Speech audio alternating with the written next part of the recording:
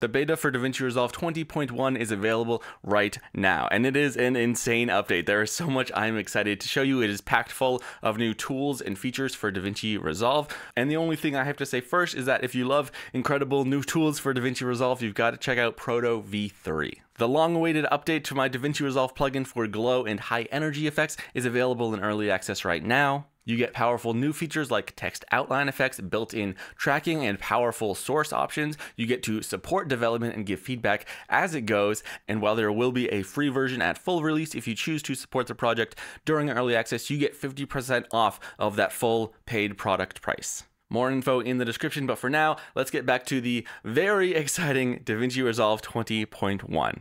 I want to start off with something small but exciting to the right amount of people. I'm going to drag and drop this image onto my timeline, and you'll think, wow, that's neat, an image, right? Well, if you open up the metadata, you'll see this is a Webp file format. This is just an image format that you didn't used to be able to use in Resolve. It's all over the internet.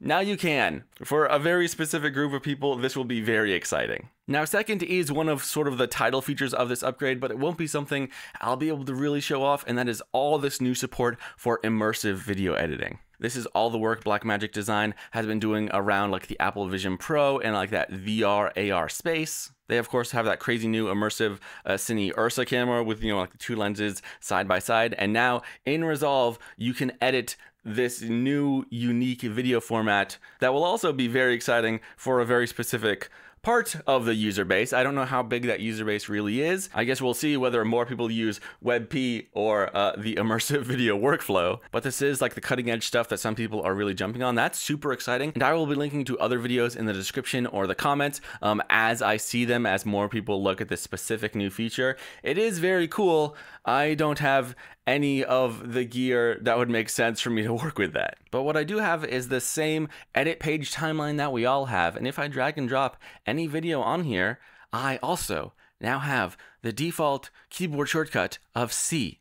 And if I put my mouse just over here and I press C, boom, my playhead jumps to my mouse. Interesting. And what's this? If I hold C and just scrub my mouse, that playhead follows my mouse. Keeping it rolling with another small feature that for a portion of the audience will be very, very exciting. This is functionality from other editors like Final Cut Pro that some people have really wanted for a long time. For skimming your timeline, this can be really nice. You don't have to come up and click and hold in this little bar up here. And if you open up your keyboard customization and click C, you'll see that this is a new command called mouse pointer.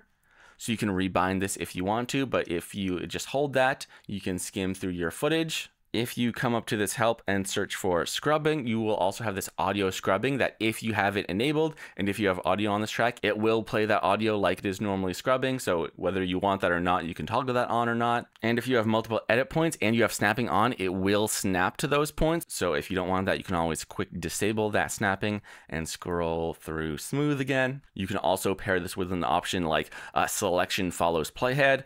You can also pair this with other keyboard shortcuts, like here. I also have a shortcut to split clips. So just as I'm going through, I can split these clips or I can trim them. I can do all sorts of stuff. I think this will definitely become the new default way I move around my timeline. It's feeling really good. Next, let's talk about keyframing updates.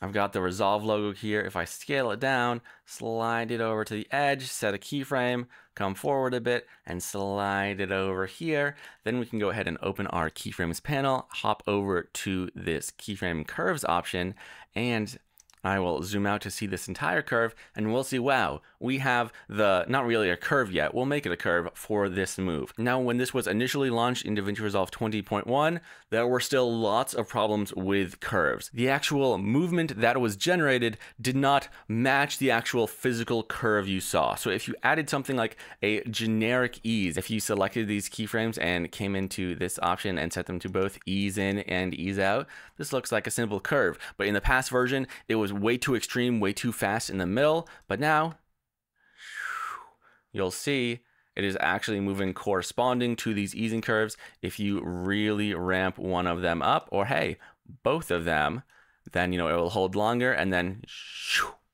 I know this was a pain point for a lot of people. Also addressed in 20.1 is an issue if you have multiple keyframes. So now if I select multiple keyframes, it will handle easing, more than 2 very well without like extra curves or like trying to like rebound. It was doing some interesting stuff at launch for 20, but lots of that has been smoothed over. Additionally, you'll see this lighter gray area and then darker gray area. We now naturally have bounds for these animations. So you'll see, even though the clip ends here, the animation continues on. This can be super valuable, whether you need to trim a clip that already has existing animation or whether you need access to these easing controls, but once it's sort of like off frame, the ability to see these handles, even if you drag these out, you will always see that little extra buffer space. Really nice. We're hopping back to that little dancer guy because we are going to hop into Fusion, because now, also from DaVinci Resolve 20, like we saw previously in Resolve 20, we got Magic Mask version 2 on the color page, and now we got Magic Mask version 2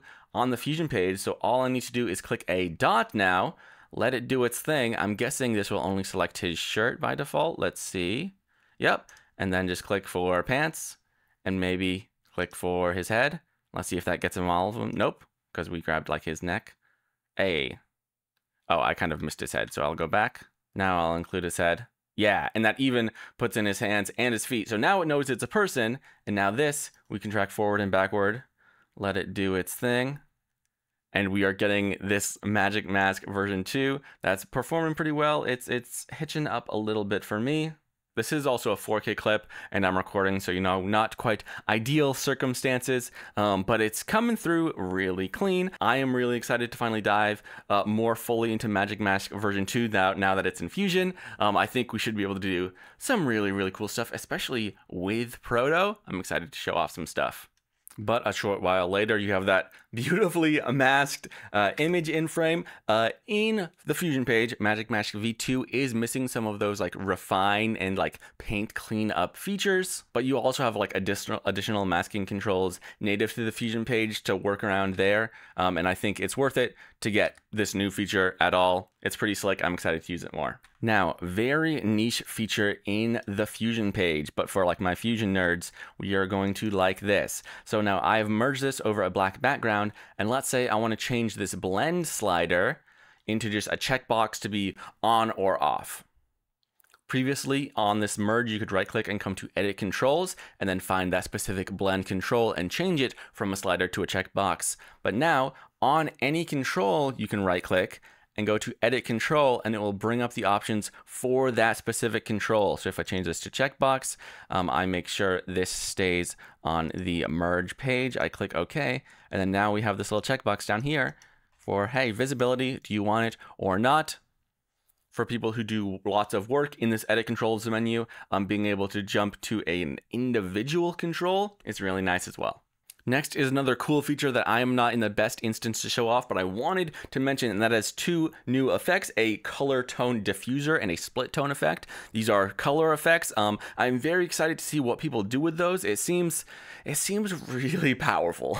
These are more like stylistic effects. The color tone diffuser, yes, the color tone diffuser, I believe like mimics some like colored lens filters. So if you're in more like cinematic land, this might really appeal to you. Again, I will also link videos that cover this feature in the description. Don't miss those. Next is something I was super excited to see. I've talked before about the difference between the default text and the text plus effect, especially how they integrate with the different sort of like character level styling systems. The default text effect, you can select individual letters and change them individually. If you use the text plus effect, you need to like jump to an extra modifier. But now in the MultiText node, where you can add, multiple different text fields, we have some of that same behavior. We have different options here for character level styling. If I make sure my Fusion overlay is on and just select a few letters and then scale them up, it will only scale up those letters. And this applies to all the different options we hear. If you want to change their color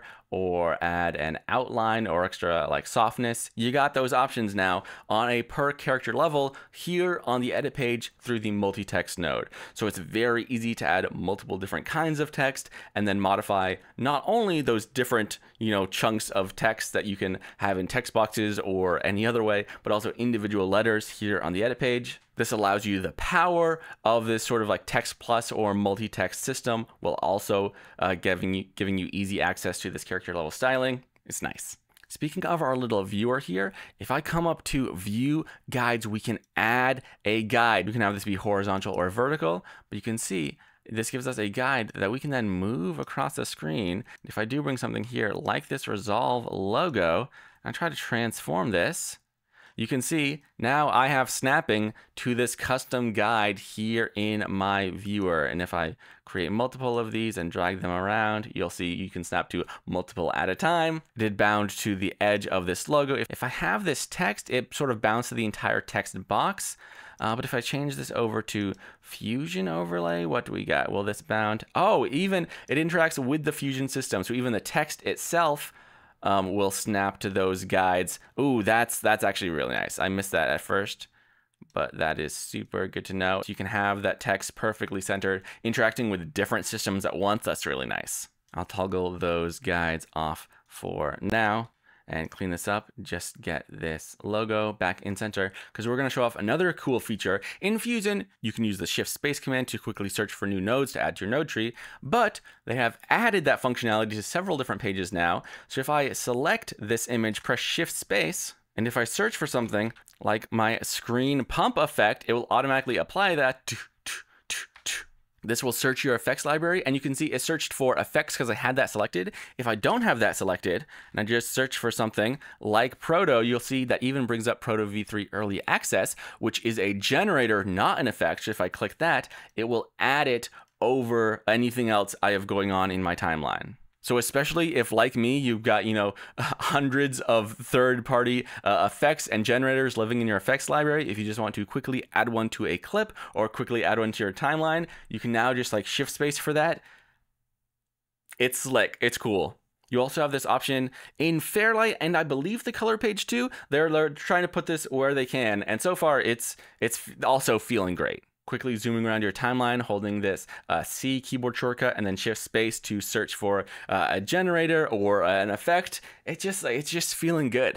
And then next is an option for anyone using this record voiceover option. New in file project settings, under Fairlight, you will have use 32-bit float recording. This might depend a little on the specific interface you are working with. And of course, like you can always like overload like a specific mic, but what this allows you to do is to record in 32-bit float. If you don't know, this is kind of like shooting in RAW for videos or photos. If you record audio in 32-bit float, the idea is like that file can't peak, or if you accidentally record really low, it's much easier to bring up all those volumes. Gives you a lot more leeway, a lot more data to work with. It's been rolled out in like different audio devices over the last couple years, and now if you are recording natively right into Resolve, you can record in this much more like expanded format. Again, for the right audience, probably really nice. That's kind of like the theme of this update. Lots of small updates, but if you manage to be in multiple different categories where these updates feel like they're for you,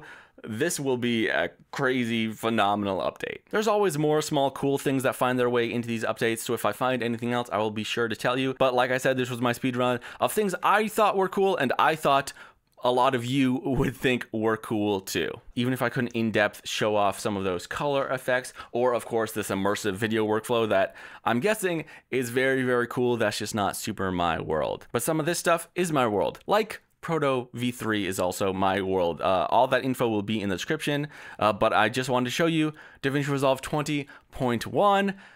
Update day is always exciting. I think it is. Hopefully you do too. Thanks for watching, and I'll see you next time.